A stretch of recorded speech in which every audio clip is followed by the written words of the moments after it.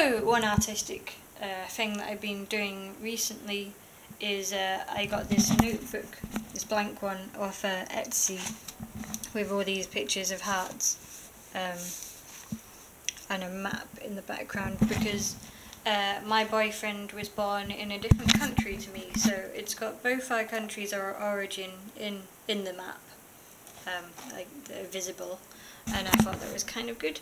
So I got that, and I started filling it with places that we have been.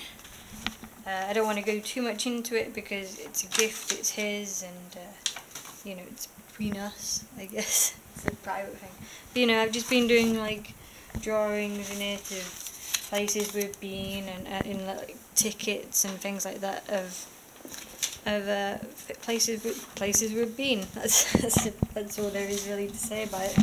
But yeah, that's one thing I've been doing recently.